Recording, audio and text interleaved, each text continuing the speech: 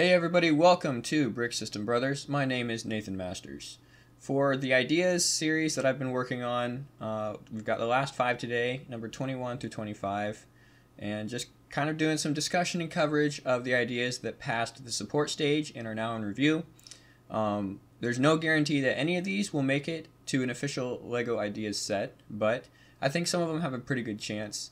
So I've actually talked about the previous 20 over the course of 3 previous videos, which are all on our channel. You can check them out. Today, covering the last 5, starting with Among Us.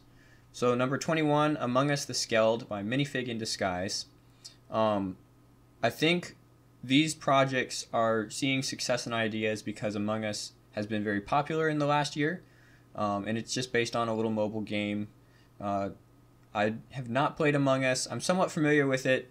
Some of the people that I know we're getting into it a little bit, so I understand the appeal, and I know it's like, you know, we have something fun online or something fun that we want to represent with Lego pieces. That's been done quite often, but the real test will be, is Among Us still popular when Lego moves ahead with the review stage, which could be you know, later into this year all the way. And if Among Us isn't really at the top of the charts at that point, then there's not going to be much incentive at all to make it into an official LEGO set.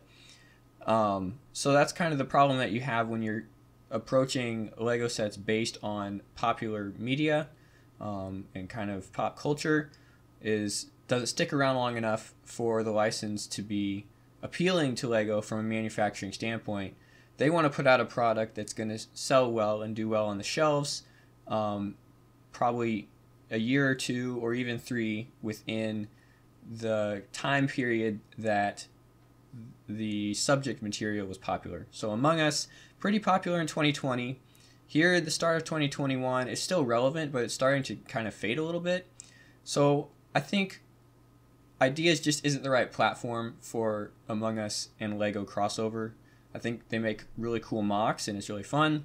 Personally, I have no desire to build LEGO Among Us whatsoever. I don't play the game, so not really not really interested in whatever this would become if it was to become an official Ideas product. I don't think there's enough lasting appeal for this to make it through. Move on to number 22, The Roman Warship by Ian Ha. A very, again, advanced looking model here, especially just with the shaping along the sides, using those bow pieces, bows and slopes. All of the sideways building hasn't been seen to this, I think, level of effect on a lot of our previous LEGO warships. Because usually they try to use those preformed hull plates. And then all the colors as well along the sides, all these shields. You start looking at things with this much decoration and the amount of printing that would be needed to kind of match the original submission here. And I think what's helping this is it's a little bit smaller scale project, so it's not overboard in terms of scale. There's a lot of minifigs on there. I don't know if those would all make it through the review process to be included in a set like this. But the concept itself, very solid concept. You almost need the display base with this boat just because of the way that the hull is complete here. It wouldn't really stand on its own.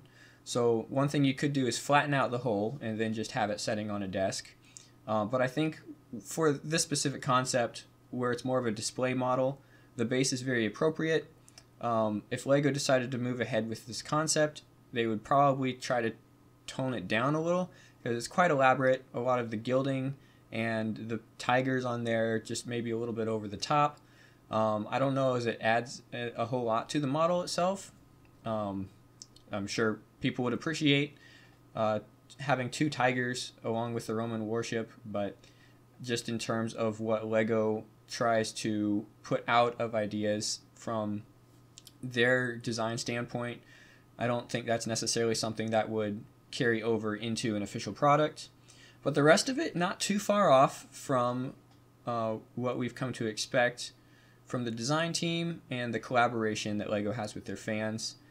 probably would be getting updated custom sails for the model, because these are reusing the dark red sails from Queen Anne's Revenge, which tells me that this was a physically built model.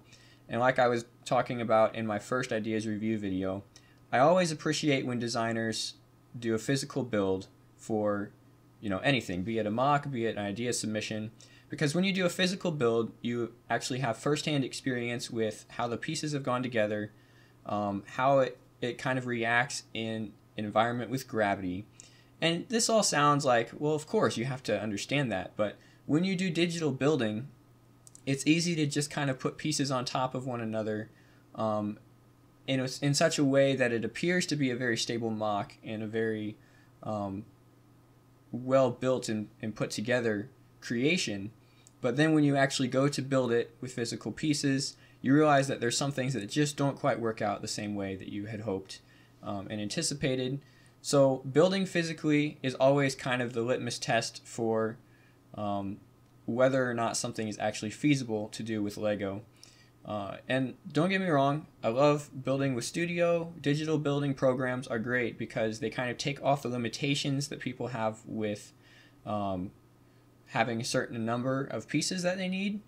But I think at the end of the day, building physical models for this specific approach of testing a concept or putting something out there that other people are going to want to build, I think physical models just come out on top because you are more familiar with how it reacts and the actual pieces go together.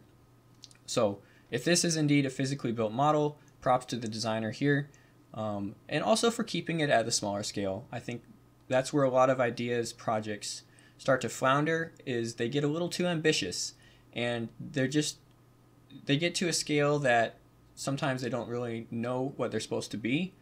And it's easy to go all in and start filling in details where there don't need to be details.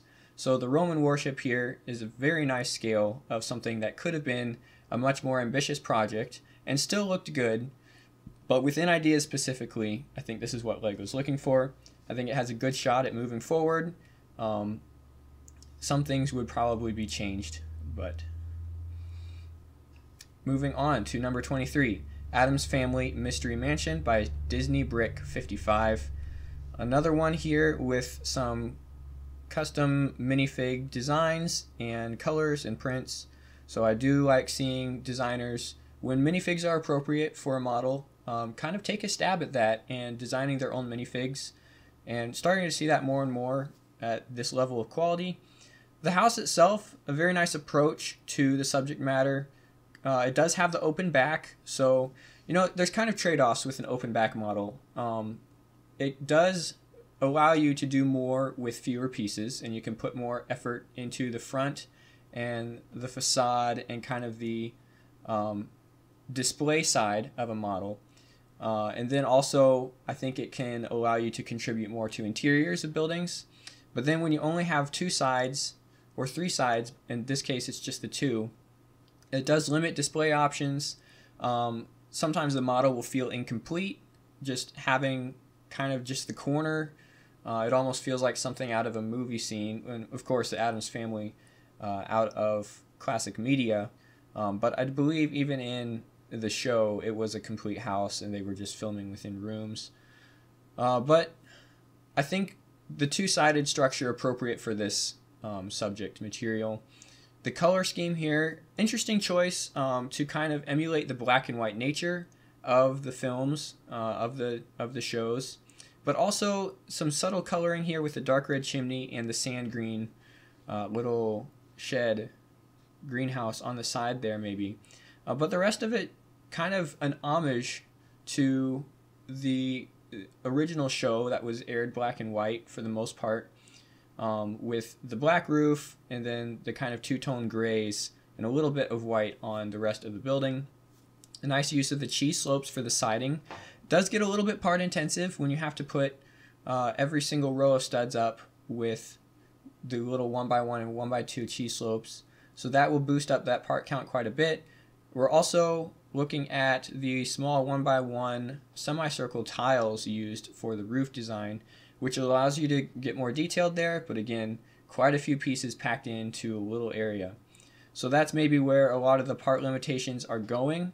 The pieces that you save from not having a back of the model kind of being able to be used in the front and really get down to the details there. So the Mystery Mansion, similar to some of the stuff that LEGO has done with Scooby-Doo. Of course, that's a different license. And this being based on original media would have to be licensed as well. So looking at obtaining something that LEGO doesn't have right now, just a roadblock to moving ahead with this specific project. But I think it has potential. I think it could be polished up a little bit more if it moves ahead. But enough people appreciate Addams Family from back in the day to see this reach 10,000 supporters. And I think it would do well as an idea set. Just the competition in this run of approved supported projects maybe be too much to see this one move ahead. We'll have to wait and see. Number 24 is the GMC, center this up here, Blue Chip 100, 1957, by Igmanuel. And two different trucks here. I'm not sure if this is just an alternate color represented, but something that's very familiar in terms of our creator expert theme from the past couple years, where LEGO kind of tackles a car concept at a larger scale, kind of breaking into the collectible, almost die-cast style models that a lot of people like to collect. So it would fit right at home in that family, and it's a vehicle that hasn't been done really at all in that theme. So it not necessarily filling a gap in the product line, but it's doing something that hasn't been seen before, which is good. So something original out of ideas. The GMC is a license that they would have to get. I can't think of a GMC license from Speed Champions, but I might be wrong because there's been a lot of Speed Champions. So in that case, if LEGO does have the GMC license, this would just be a matter of getting approval to do a model based on a 1957 truck. And these look really good. Based on the gift with purchase car, anything with chrome and ideas doesn't mix very well. The chrome got removed from that contest winner. So the chrome here is pretty crucial to the aesthetics of the model, and I would hope that if LEGO moved forward with this design, they would be able to keep the chrome. But chrome gold is the only color still in production in recent years. I think the last time we saw chrome silver was 2018. So that's not an effect that LEGO has been doing a lot of at all. In fact, none in the past 3 years. So it would be hard to see the chrome silver being brought back just for this idea set. Now, if chrome silver is going to be brought back and used across other sets, then it might work out.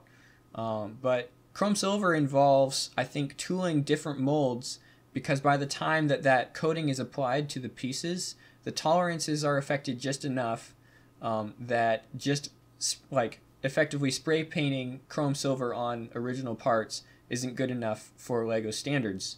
And so any pieces that are chromed, I think, have to have a slightly different mold just so that they can produce pieces that are slightly smaller to allow for that coating of chrome, which, if you think about it, is a pretty involved process just to have a few pieces in this color.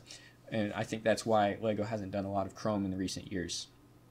So chrome, definitely a fan favorite color that LEGO has done in the past, and it's holding its value really well. Parts that are chromed are still worth more than their regular colored parts. So all that comes into play when we're looking at the GMC model here, and just talking about, to do this justice, I think the chrome is required. And that's very easy to do in Studio because you can just change the colors and make a render. Not so easy to do with parts that don't exist in chrome. So I think these bumpers, curved bumper pieces, we already have those from back in the day. The 2x2 tiles or whatever is used right here might be new, and some of the stuff in the grille has not been chromed before. So looking at pieces that do not currently exist that would need to be made for this to happen, Ideas has a part budget where you can only introduce so many new elements per set. So that's something to keep in mind as well. And also, just want to mention this, just in terms of when ideas projects start to look similar to other themes that LEGO has done, specifically the modulars, but we've talked about that already. Like I said, with the creator expert vehicles, if this is too close to something that's already been done in another theme, or something that would look better in a different LEGO theme, it's going to have a hard time getting through ideas. I think ideas really thrives when there's original submissions that don't really fit in to any other current LEGO themes. So Flintstones would be one of those. It's just perfectly suited for the ideas theme and marketplace. And the medieval blacksmith that we're looking at now, just a well done execution of that project, where LEGO doesn't have a current castle theme, and so the best place for something like that to come from is ideas at the moment. Now, if LEGO had a medieval castle theme that was actively running, and they wanted to do a blacksmith set, they would be more likely to put it in that theme to try to sell as part of that part of the market share than through ideas. But since they don't, and since it's been so long since LEGO did have that kind of theme, ideas once again coming in clutch with kind of a great platform for that to be released. So the question is, does LEGO want to go this direction with their creator expert vehicles, which are no longer creator expert because they changed that theme to 18 plus? And so, you know, that might all come into play when looking at this truck in terms of, is it an appropriate model to be released within the ideas platform? Just something to discuss. The last one on the list, number 25, Viking Village by Brick Hammer. Let me get this. Man, it's kind of interesting. The angle maybe not really doing it justice here for what it is, and just the elements that I can see here. This bridge kind of going back to some of the early 2000s pieces. Very compact small structures, and then maybe a plate base. So it's hard to get a feel for what the actual size of the model is. Let's see if there's any other pictures on the ideas page to kind of look at here.